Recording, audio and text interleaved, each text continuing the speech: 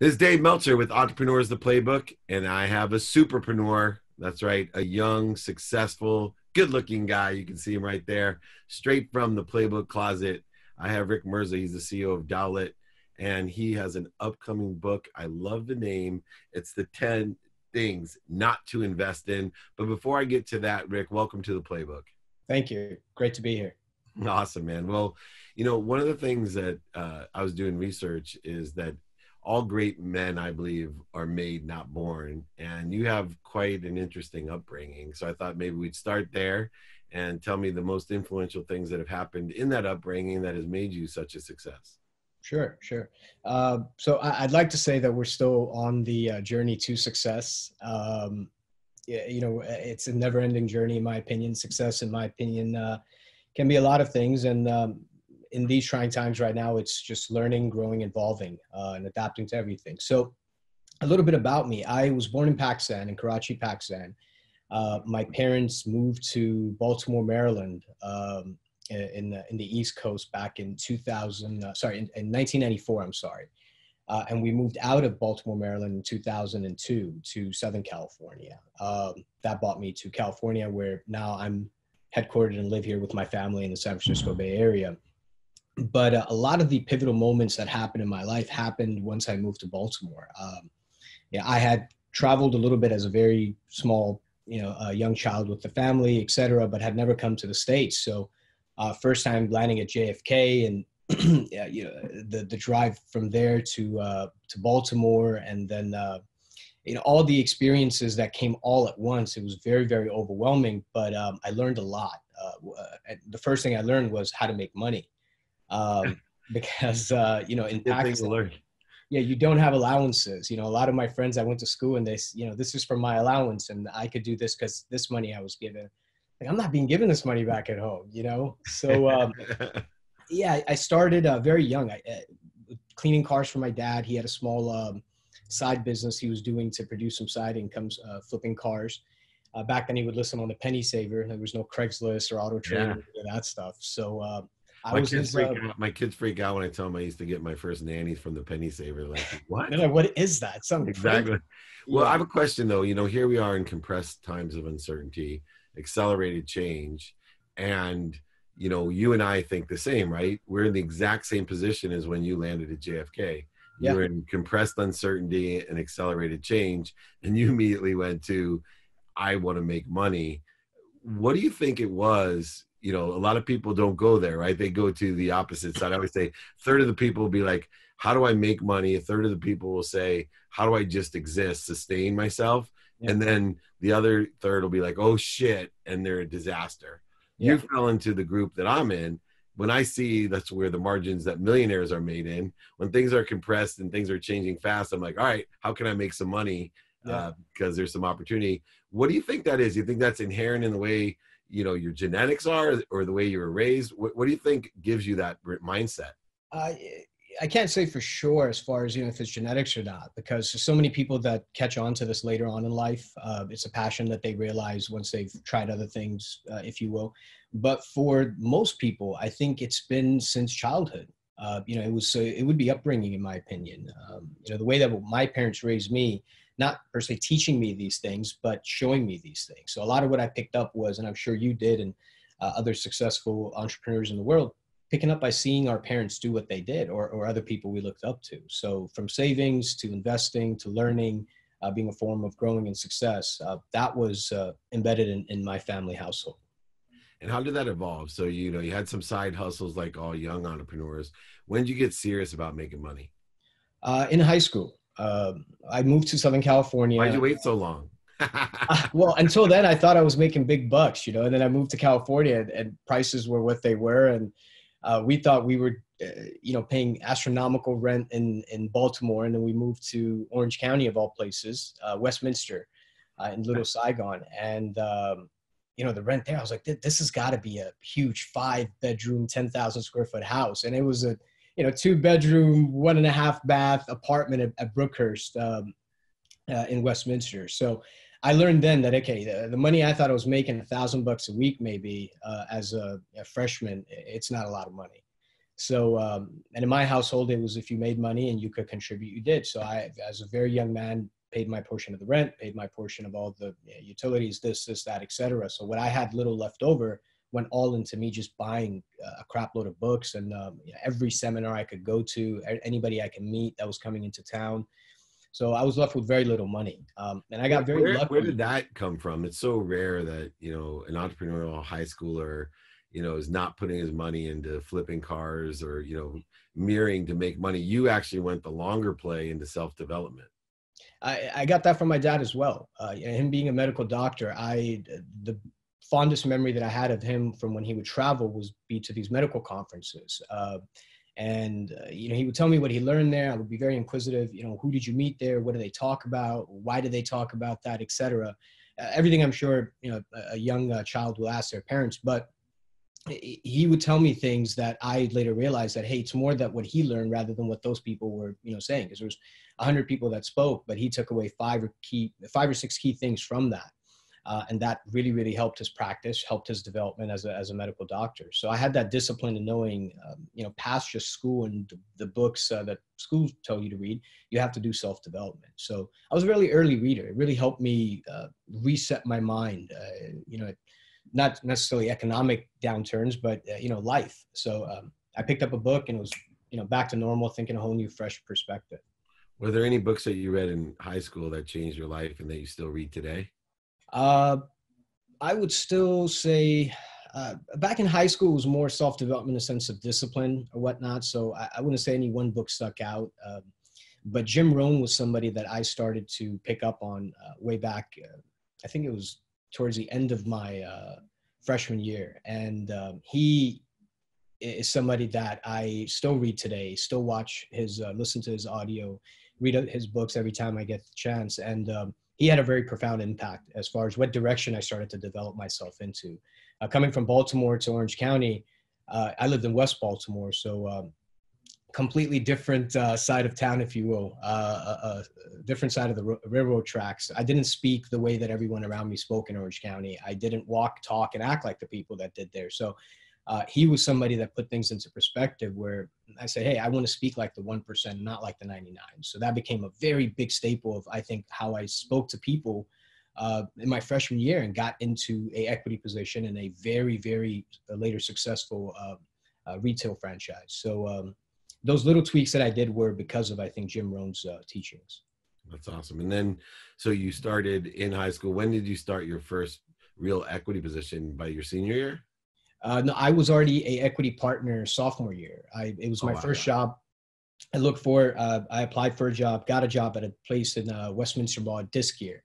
They sold these disc things that you could put 10 discs into. They were indestructible. I sold, the crap out of them. And come pay time at the end of the month, the guy had closed up shop when I showed up for my paycheck. So I was very distraught. And this gentleman approaches me and says, hey, let me help you. He did his best, called, whatever family member he knew that was an attorney. Long story short, said, hey, why don't you help me at a store I have for my cell phone kiosk in Whittier? I went to that store. He told me, hey, whatever you make here, the way it works is no hourly, this and that. You just get X amount of the gross earnings, though you did.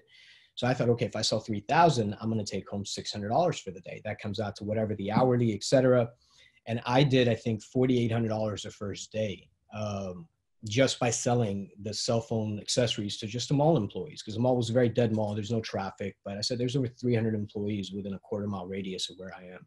So fast forward to about 6 to 7 weeks in, I realized I'm building this guy's business. I'm refurbishing the kiosks. I'm putting in nicer stuff. I'm calling vendors, doing stuff that I learned from my self-development is stuff that a business owner does. And when you are good at something, you should get paid for it. So that's when I told him, hey, you're going to open this new location in Lakewood Mall. I'd love to work there, but with this and that, it's got to have something in it for me other than just a paycheck. So I offered to, hey, make me an equity partner. I don't need any money. I'll take what the business nets. It's like 9 months to become positive, but we went on a snowball effect. I think from 2003 to 2006, we went over almost 90 locations throughout California. He started with 11 when I joined him. So it was a blessing to be in that right place at the right time. It didn't begin too well getting the first job, but that job led to this job. And that job led to, very, very, very profitable enterprise. Yeah, and I always say that, there's no overnight successes. Even young ones, they Um, start early and they learn their lessons and they don't quit. And, a lot of people just don't see it through from the first venture where, you may not have turned out the way you thought, but then even the second venture, 9 months into it, till you're even net positive, you made yeah. the investment in yourself. How did education fall? Big thing that's going to go on today is that education has been accelerated now into a new format.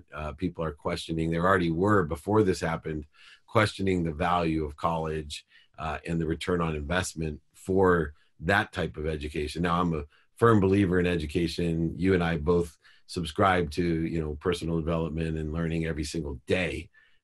But how did education, I mean, your dad was a doctor, here you were making a ton of money in high school. Was there any aspirations of going to college or any need or any guilt?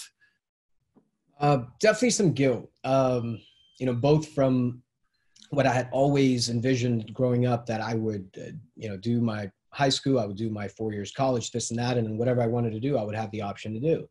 In my culture and my upbringing, it was very, very ingrained that, hey, going to college and getting a degree is something you have to do. It brings you class, it brings character, and this and that. I got in high school and started to, do well, et cetera, and learned that, hey, I'm learning more at my job and career and my business than I am at school. The only thing that I didn't learn, the other way around was when I played football. And that was learning sportsmanship, this, that, et cetera. But I decided that it was better for me to stay in my business at that time and later start to visit my options for college, because it's always going to be there for me. Whereas that business, I saw that, hey, this is kind of looking like what it looked like X amount of years ago. I want to stay in this industry long enough to ride out the wave and see what the next innovation may be that I can be a party to. So for me, it became a guilt thing to where, to this day, we talk to my dad, he'll come to the office or we'll have dinner and he'll say, oh, that's nice, but had you just done a little stint at UCLA or something, it would have been a little better. So, Yeah. Well, I'm glad you got that, but you know what? I've been to UCLA. I teach there sometimes. You're Nice. much better off making the money. Real quickly, as we venture to the book, what other businesses have you ventured into as you move forward? Sure. So the book will highlight a few of those businesses or those industries rather, in which I'm telling them not to invest in those specific verticals. Like it's not like don't invest in real estate. No, definitely invest in real estate. Just don't go out and buy 10 single family homes and, think you've hit the lotto or something. So one of the industries that we got into recently, it's very exciting for us, has been quick service restaurants, QSR, as we call it here. And right now, the primary brand is Jack in the Box for us in Oregon. About 17 franchise locations there with our operating partner. And that was for me personally, something that I followed going back almost 12, 13 years now. I had followed a group that I befriended, owned a whole bunch of Jack in the Box, Taco Bells, and other franchises here in the Bay Area and elsewhere. And they were immensely successful because they had this cash flow that just seemed like they didn't have to do anything and it was there. Didn't work that way. Got deeper into it over the last 10, 13 years and found out it's not easy, but it is a good, stable cash flow asset that we want to be involved with. So over the last 3 years, we've worked with institutional investors, investors both that we've worked with in the past on other projects, and we've gone in real heavy with this. So our goal for 2021 leading up to the end of the fourth quarter is going to be at least 62 locations from the 17 we're at now. It's interesting. You wrote this book, like I said, 10 things not to invest in. What, looking at what's going on today, and you haven't launched the book yet, but what's your feeling about businesses that have employees and overhead?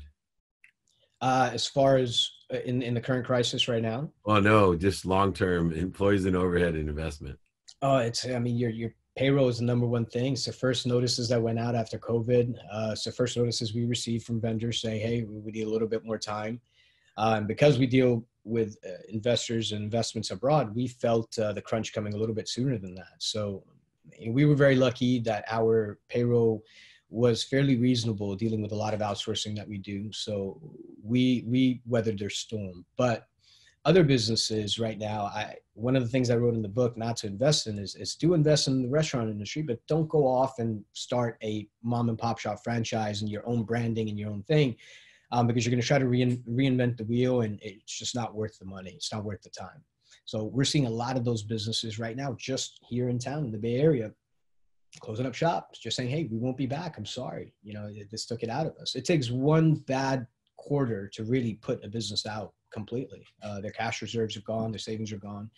And when most of those businesses in a fairly decent economy could have access to home equity in their property or in their business, et cetera, they can't do that now. That equity is not really there accessible. Banks aren't lining up and saying, we got this plethora of cash for you to borrow from. The banks are feeling the crunch too. So right. Well, that's what happened to me in 2008, right? People are like, how the heck, do you lose that much money? And it's because I couldn't borrow against what I owned. Yeah. Right? In my mind, when I was spending, in lawsuits and other ego-based stuff, I had $40 million that I could access anytime I wanted. I just walk into my private bank, and you should have seen my face when I walked in and they said, no. I'm like, whoa, I got equity. They're like, we don't care. We don't want to let anybody borrow, let alone you. Those properties aren't going to be worth as much in the next 5 years. And then you start missing a couple payments. All right. Getting to the biggest lesson, right? That book, 10 Things Not to Invest In. You obviously have learned an accelerated amount of lessons through your career. You're humble enough to know you're just on the journey of success. You're enjoying. You have the key component or ingredient of all successful people. That's you have a need since you moved here. To be what you must be, right? You must be what you can be. And I could see that from the first minute I talked to you. Give us your number one lesson from your book that you think you would love people to take away from is if you were Jim Rohn. I would say never stop growing. That one growth factor, I call it, choices. You have a choice every day to learn something new and apply that knowledge or not. So that for me has differentiated me between my competitors I've seen that have entered the same industry at the same time, same resources, but they've made the choice to say, this is a business plan and we're going to run it to the ground. They fail to see other competitors like myself come into the market with better resources, sometimes with more updated knowledge and more niche knowledge. That's really what's led us to be a really good value add partner to where we see value where others don't. So, we look at maybe 100 deals before we pick one. So that's also, for us a choice, but we've only gotten to that choice, ability to make that choice by never stop growing. We're always learning. We call ourselves students before we say anything else. So it's a constant learning process. You're awesome. Well, you live by the golden rule that I learned from one of my mentors is you're made by the people and the opportunities that you say no to. And so you even wrote a book about the 10 things not to invest in. Learning how to say no is such a valuable skill, and it does take and acquire knowledge as well. So I appreciate you helping people along with one of those skills. And I will say yes to you anytime, my friend. You're an amazing entrepreneur. I love your story. Can't wait to read your book. Check it out. It is The 10 Things Not to Invest In by Rick Mirza. Thanks for joining me here with Dave Meltzer on The Playbook.